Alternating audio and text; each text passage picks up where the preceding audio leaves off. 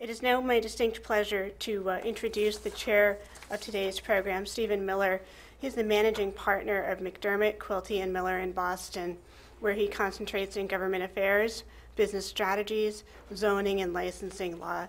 He has represented clients in all sectors of the alcoholic beverages and hospitality industries, including wholesalers, suppliers, and on-premises and off-premises licensees before municipal, state, and federal administrative authorities. Without further ado, I'd like to turn it over to Steve. Thank you. Thank you. Welcome, everybody. This is, I think, maybe my 7th or 8th time I've been doing this for MCLE, and I do look forward to it. Hey, David. I do look forward to it every year. We have a new book this year. We've updated the book, and I have to give credit to my partner, Karen Sameo, and Marcy Costa, who's here, one of our law clerks that did the majority of the work. While my name's on the book, I have to give them the credit for the majority of the work. I'd like to introduce our panel. To my left is Dina Conlin. She's an attorney at Greenberg Traurig. She has served for 3 years, 2 or 3 years? I just looked, actually. It's almost 5 now. That's how quick it goes. I know. 5 years on the Newton License Commission. She's an accomplished attorney, has a great background, and really was part of a total change of the Newton Licensing Board. So we'll have quite a few interesting insights as to coming from a area where you really had no background on licensing, what she's seen over the past 5 years. Next is Kim Gainsborough, who has recently left as chair of the ABCC, who basically was the ABCC chair for about, what, 30 years, give or take? Felt like 150. Yeah. And now is in private practice. Kim was responsible for many changes at the ABCC, and for those of you that were here last year or watched the program, really was a driving force of e-licensing, which is still in its infancy, and I'm sure will be finished in the near future. Jean Lorizio is the current chair of the ABCC, has served on the panels, as has Kim, several times. Jean was the former executive director of the Boston Licensing Board for a number of years, and now has moved on to take Kim's place at the ABCC. So Jean has significant experience at both the local level and now at the state level. We have, after that, Chris Polgini, who, now I'm going to be wrong on this, 3 years, 4 years? 2.5. 2.5, all right. Chris has taken over as the chair of the Boston Licensing Board and has really been very innovative as with her approach on both the liquor licensing issues and the entertainment issues. So I very much look forward to hearing Chris's perspective on this. And last is my partner, Karen Sameo, who's been with me, seems like forever, but 15 years at least, right? Feels like 150, but Yeah. 17 years. 17 years. Time flies. And Karen has worked on licensing issues with me from the very beginning, and is really someone I rely on every day, so I'm happy to have her here. I would just, we're very fortunate to have a extremely knowledgeable and experienced panel, so don't hesitate to ask questions, whether it's during the time that we're presenting or at the break, and we'd love to answer those questions and give you our insight. I'll just plug one thing. I was part of a panel 2 months ago for MCLE, and it was representing microbrewers, and it's very much part of the licensing experience, particularly these days. You read a lot about it, and it's the farmer wineries and farmer breweries and manufacturing and a lot of those issues.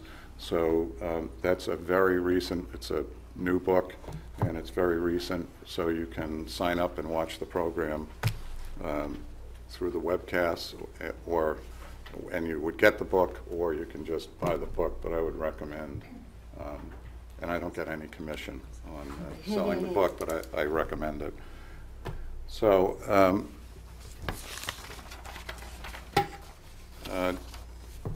Jean, do you want me to do a few update issues, or you want to start with updates? However you would like to proceed is fine. So why don't you go, and then if there's a couple that if you don't have them, I'll put them on. So, Jean Lorizio.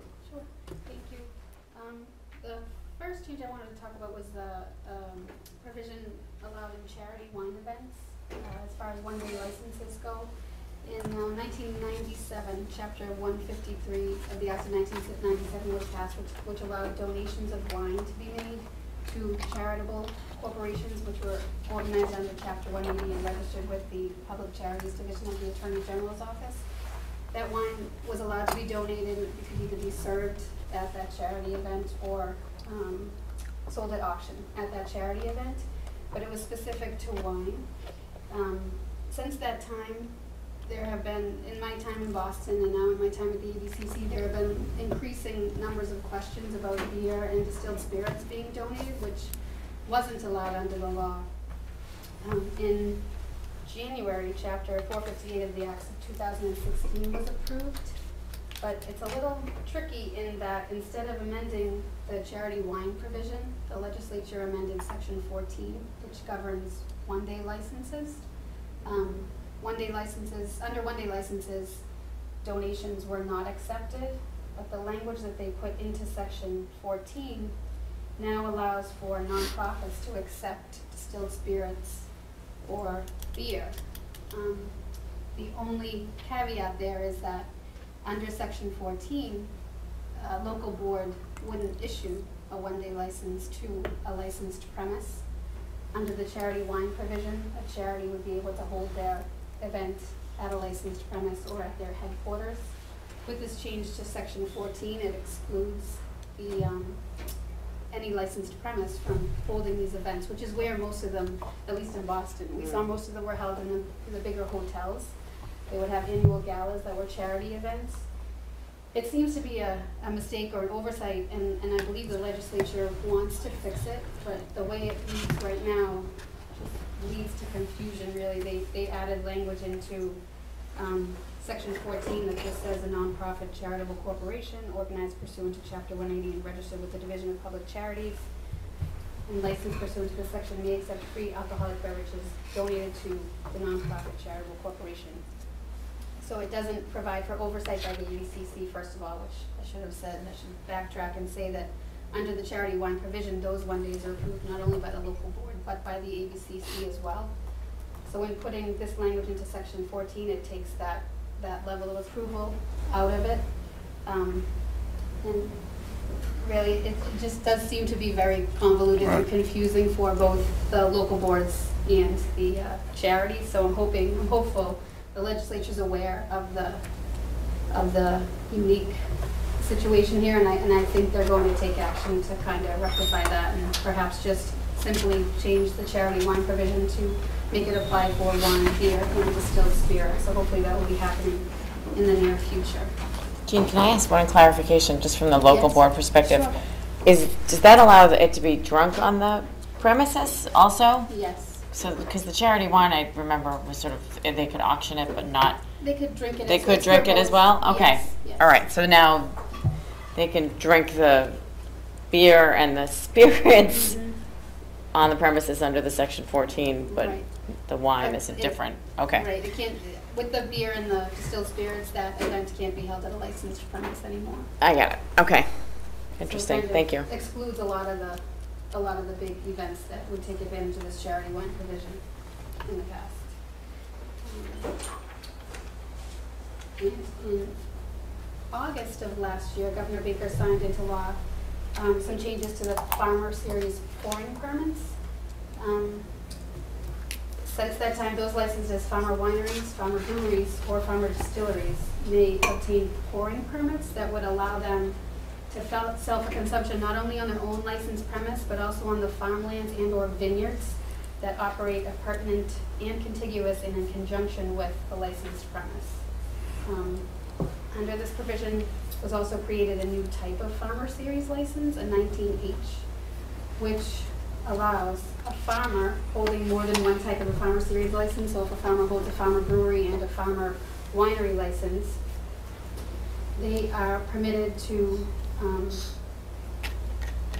sell any and all alcohol produced by them or in their name for them for on-premise consumption on any of their farmer series premises, vineyards and farmlands, provided that the vineyards and farmlands are operated as appurtenant and contiguous to each other.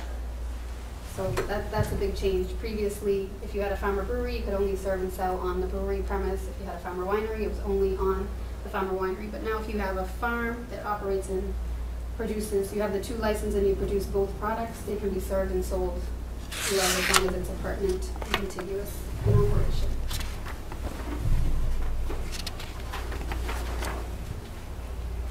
Also in August of last year, there was a change eliminating the prohibition against a licensee holding both a Section 12 license, which includes on-premise licensees, restaurants, hotels, clubs, GOPs, and a Section 15 license, a retail package store in the same city or town. That's no longer prohibited. You can operate a restaurant and a package store in any city and town in Massachusetts. In addition, the same change added language regarding a Section 12 license restaurant only, none of the other Section 12 licensees from having a Section 15 package store license physically connected to it. But at the same time, two conditions must be met. At least 50% of the revenue generated in the package store must be from the sale of grocery items. Grocery items are defined under the law in Chapter 94, Section 184B. And the physical connection between the two has to be clearly delineated. I think a good example of this is the Eataly operation in the Prudential, where there's a big restaurant market, and they also operate a package store, but they are clearly delineated one from the other. And like I said, this only applies to a Section 12 restaurant. A Section 12 otherwise operating as a hotel or a club or general on-premise cannot hold the 15 connected to it. I don't know if are we holding questions till the end, or do you want? If somebody has questions now, I think we can. If anybody has a question. Those changes are shown right in Section 12 and 15 right now? Yes. And there's an advisory actually on the ABCC's website. If you go into the home page, you'll find it right over on the right-hand side. Steve, I know you spoke about your last seminar here. I don't know if you want to, the alternating proprietorships is one of the things I was going to touch on. I don't know if that's something you Well, it's in the book. No, go ahead. Go ahead. Yeah. Okay. In July of 2016, Chapter 138 was amended to create a tenant brewer license, which would fall under Section 19G. Under this license, a host brewer, if you will, which would be an existing farmer brewer, agrees to rent space and its equipment to a tenant brewer. In order for this to be approved, both the host and the tenant must be qualified as a brewer by the Alcohol, Tobacco Tax and Trade Bureau. And the TTB actually has to approve the alternating proprietorship arrangement before the ABCC can approve it. And in the advisory on the ABCC's website, you'll see a link. The TTB actually issued an online circular regarding these arrangements, which is pretty informative. It's pretty lengthy and pretty informative. It's good to note, under these 19G licenses, the sale is not permitted. It's strictly limited to the manufacture and packaging of the malt beverage at the host brewer's premise. So I could jump in there. recommend that you look at the advisory. This is something that is very current because of all the craft beers and the difference between contract brewing and a tenant brewer, where a brewery, and he actually he's a client of our firm and participated in the seminar. A beer like Clown Shoes, for instance, has, and if you came to that seminar, by the way, he brought beer, which I thought was pretty good. We didn't drink it, people could take it home. We didn't get a chance to drink it, but in that case, he was a contract brewer. He contracted with a licensed manufacturer, farmer brewery, or brewery, not just farmer brewery, to produce his product. And in the alternative, there's a lot of tenant brewers where different farmer breweries or some of the manufacturers in the state, there's a few manufacturers in the state, brewery manufacturers, that can have excess capacity and basically are allowing an outside entity to come in and be a tenant and brew their product. It's very specific. The advisory is very specific from the ABCC, and it's also very specific from the TTB. So I highly recommend that if you are in that situation, that you spend some time understanding the difference between the two and reading those advisories, particularly the TTB. Sorry, Jean. And I would just add that, I mean, I think we're all sort of looking out, and there are a lot of new faces. We've done this for the past, 4 or 5 years for me, and it's great to see new faces. And I'm not sure how experienced you all are, but in terms of alcohol beverages, licensing and the regulatory scheme, it's so highly regulated, which I'm sure you all know by now, no matter how experienced you are or not. So the licenses that are issued, whether it's by the TTB or by the local board or by the ABCC, are premises specific, which is why this has become such a hot issue, because generally speaking, you can only have one license at a premises. And so this whole notion of contract brewing and more specifically alternating proprietorship really sort of changes that landscape in some way. As Steve was saying, with the contract brewing situation, essentially you have somebody who does not necessarily have the equipment or the capacity to manufacture an alcoholic beverages product, but they do have a recipe. Right? They've come up with some sort of way that they want to craft a beer or craft a distilled spirit, and they've come up with this recipe, and then they're essentially going to a licensed premises, a licensed manufacturer, and they're asking them, I'm going to pay you to create this recipe for me.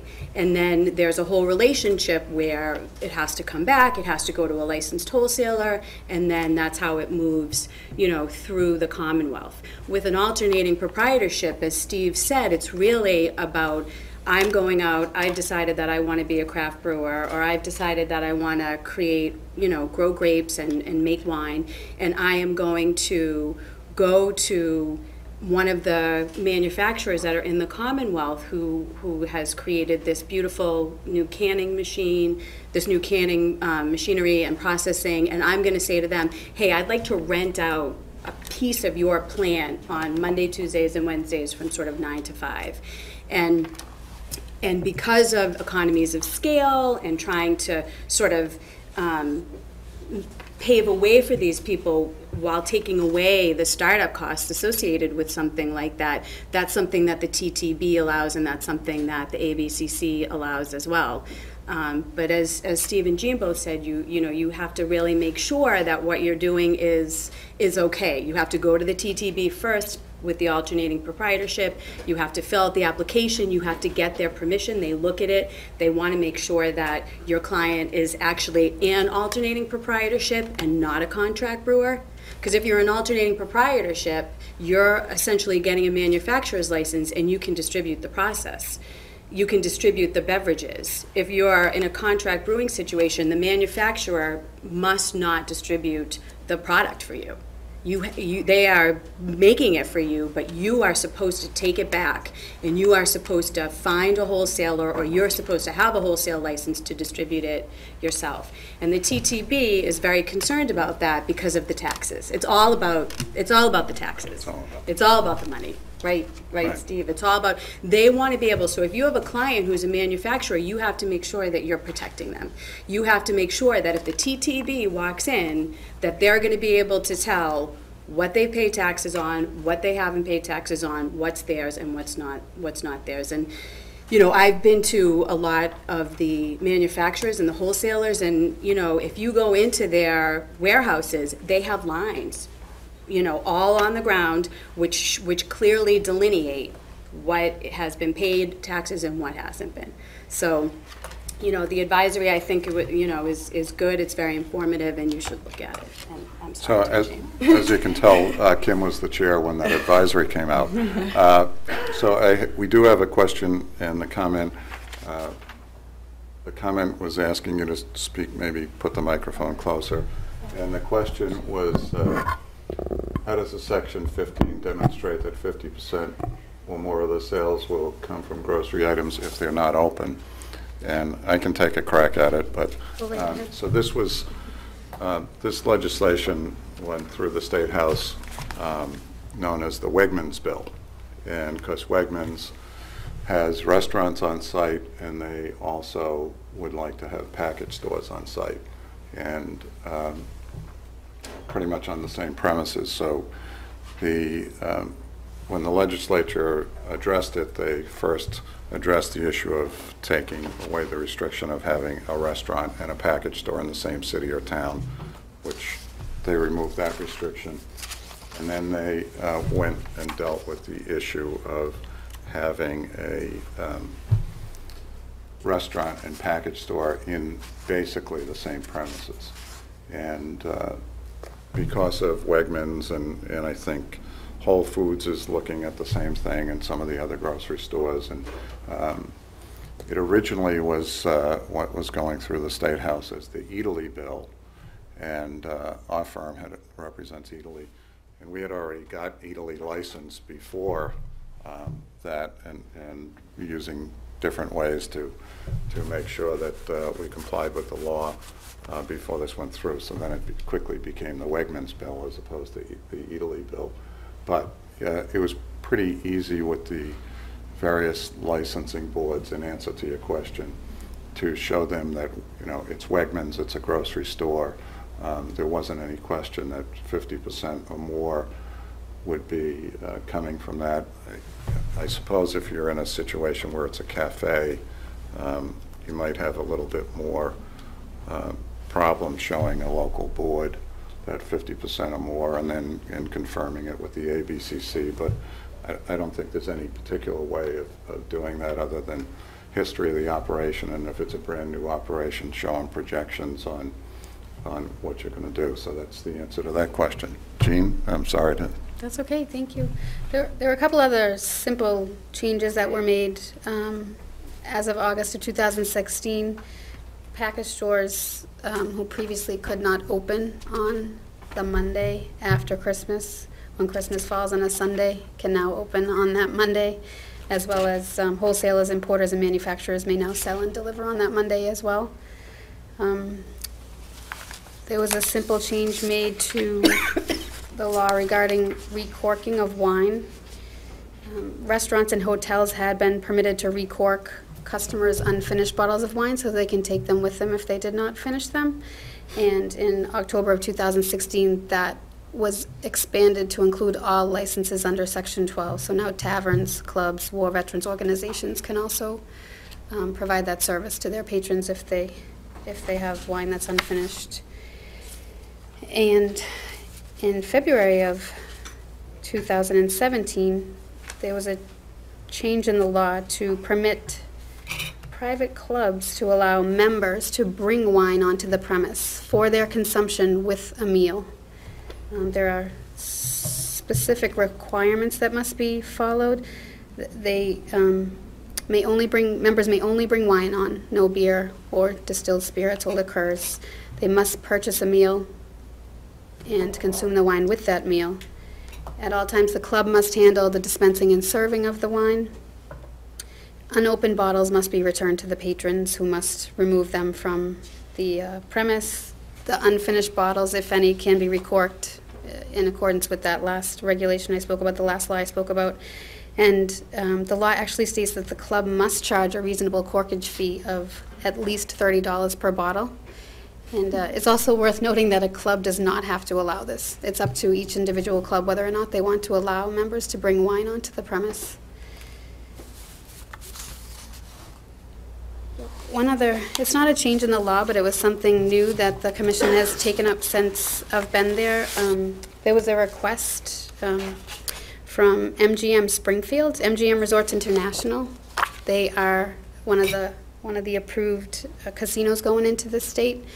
They are looking to open up at 1200 Main Street in Springfield, and they actually submitted a request to the ABCC for a hearing and an advisory opinion on whether or not they could have 2 Section 15 package stores located within their casino, which would overlap their casino license as issued by the Gaming Commission.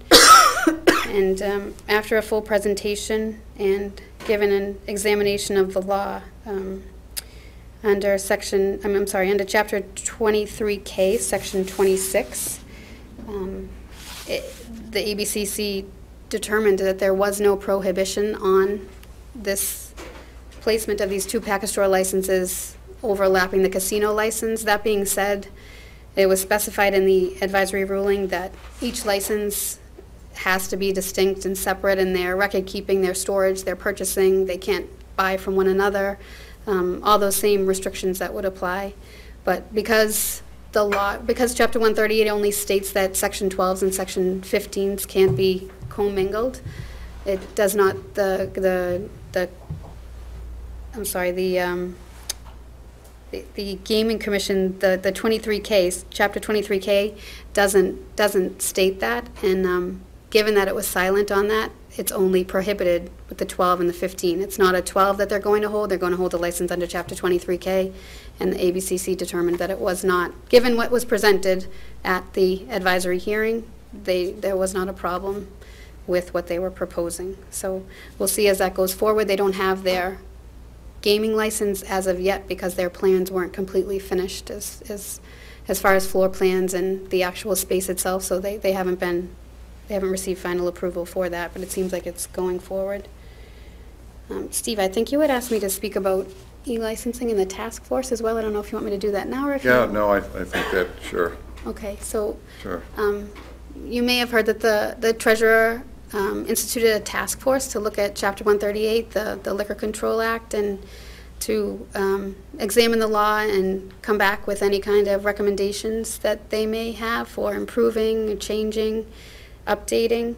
And the ABCC is not a member of the task force, but at the same time we were asked to participate as far as educational purposes, really. I attended each of their meetings thus far with Ralph Sacramone, who's the executive director at the ABCC, and Chris Foster, who's general counsel to the ABCC. And it was good conversations back and forth, just kind of helping the task force members understand how the ABCC works, how the laws work. And at this point now, they're moving on to public hearings. Their first one is actually tomorrow in Waltham at 11 a.m. in the morning. They're going across the state with 6 hearings between now and mid to late June. And we'll see, they'll come back with a report for the treasurer as to what their findings are based on what they hear from the public, from the industry, and the like. It was an interesting process. They're a nice bunch of people, and they're really interested to learn about the laws and about the industry. So it was a fun process, actually. And then as far as e-licensing goes, Steve alluded to Chairman Gainsborough's streamlining that process and getting it moving. We are continuing. The ABCC is working with a group of pilot cities and towns that are completely operating through the e-licensing system. And the cities and towns have been great. We meet with them weekly to hear about any issues, concerns, problems, or good things that are happening with the e-licensing system. As far as every other city and town in the state, what happens is applications come in paper, and we have expediters in our office who input them into the e-licensing system. So while the applications are coming in paper, once we receive them, they basically are converted into an e-licensing application, and notifications going forward are sent via email. There are definitely still some issues that we're working out, but we're hopeful that things are going down the right track, and we're actually asking anybody with feedback, whether it's a local board, an attorney, an applicant. I was actually told today, for anybody that is actually using the system, that we're trying to streamline the approval emails that are going out. I know there was some confusion about what actually, the information that was included in there, some people felt it wasn't enough. And what hopefully will be out in the very near future is a approval email that actually kind of mirrors the old Form 43, which gave you pretty much all you would need to know about the application. So we're hoping to have that completed in the near future. I think that's all I have. I just want to bring up one more point on the changes where the restriction was removed on Section 12 and Sections 15 on the Wegmans part of the bill. The areas still, once again, have to be separate and defined. So Wegmans can't have a cafe license, and therefore you can walk around the entire store with drinking with a glass of wine. It has to be restricted to the cafe. And the same thing, usually what they're doing is having the entire grocery part of the premises be the Section 15 license. So therefore they can sell beer and wine and alcohol, the other distilled spirits, if they want to, throughout the premises, if the local board will allow that. But the cafe part of it has to be separate and defined, so you can't walk around. The difference being in Italy, when we did it, we got the Italy license before this was passed. And Italy, if you've been to Italy, there are several different restaurants and wine bars and whatever. And that whole premise is licensed as a Section 12 license as opposed to a Section 15. And there's a small area, there's a small wine store which is separately owned, not by Italy, but separately owned. That's separate and distinct. And when this bill passed, Italy, the owners of Italy felt this would be great. We can now take over the package store. And I said, you can, except now people can't walk around while they're doing all their shopping with a glass of wine. And they said that they would prefer to keep it where it was. So I just also want to mention that Jean followed Kim, and leaving the licensing board as the executive secretary. And Leslie St. Germain, who's here, moved from McDermott, Quilty, and Miller to the Boston licensing board as the executive secretary. Also, I'll give you a tip. Besides, you probably can't get to the chairwoman very often at the ABCC, but Ralph Sacramoni's a good name to know, and Kyle Gill, who happens to also be here from the ABCC, is a person that is very helpful when you have questions and getting things done and answers. I usually give out Ralph's cell phone number around this point in the program. Well, you can do it because you were the chair and you left. If I did it, I pass that baton to Chief if that's something that you want. He wouldn't talk to me again. He's on the website, though. Very easy to get. If you call him, he'll give you his cell phone. Dave. I have a question for the commissioner. Of all of the changes that you discussed that were by statute in the last year or so, are they all self-executing, or are they the type of changes that would permit a licensing authority to change hours or change premises or change any of the licensing conditions? No, they were self-executing. Right, so Yep. they're imposed notwithstanding any of the provisions that or conditions that a licensing authority may have imposed. Right. For example, the change in the Memorial Day, I have a municipal client that has just routinely always put in their license that you cannot sell on Memorial Day. Well, that's changed now. Right. Mm-hmm. So, and that would void that portion of the authority that was provided in that license. Mm-hmm. The changes still have to go through local board approval, and obviously the Section 12, Section 15 grocery store, it's all subject to local board approval. There are different approvals required on the Farmer Winery, Farmer Series pouring permits, that a pouring permit has to be approved locally, and then also the changes to that pouring permit are alteration of premises, which also go through locally. So the local board hasn't been cut out, but they are in effect. So. Were you asking if the local board has to accept these changes or if they're law? Well, yeah, because I know it's like, for example, the change that was made several years ago regarding the brunch, right, going from 12 to 10. That was something that was at the discretion of the local board. Right. The type of change that you just described for Memorial Day, for example, doesn't have to go before the board for an individual retailer. It just gets that authority without the need for further action from the local board. Right. And just to follow up on that, I know that there was a change, I can't remember how many years ago it was, from the package store too, from 12 to 10, which was, some people came in front of the board, but they did not have to. Right. Our understanding was they had to notify us Exactly. that they were going to exercise that option, Right. but didn't need any approval. But the Sure. brunch one For that. was a little strange, It was. the way that it was written. It was. The It was local not boards as clear as needed that. to say that it was okay, yes. They had to accept the provision, Okay. yes. But it was different than the package, you're exactly right. Right. It was Yeah. a little, sometimes funky things happen. Like the whole beer and wine, like the whole beer and distilled spirits charity. Yeah. Any other questions? Yep. Could you repeat the approval email idea that's going around? Sure. Well, it's a work in progress to kind of fix, if you will, the approval email that's being sent out through the e-licensing system. Some people we had gotten feedback that there wasn't enough information in that email for the local boards. You're going to play, it's not in there, it just says you're approved. Right. So what's hopefully is going to be sent out soon will be an approval email that kind of mirrors the old Form 43. Are you familiar with that? So it would give you all of the information, the licensee's name, what they were petitioning to do, lots of information on it.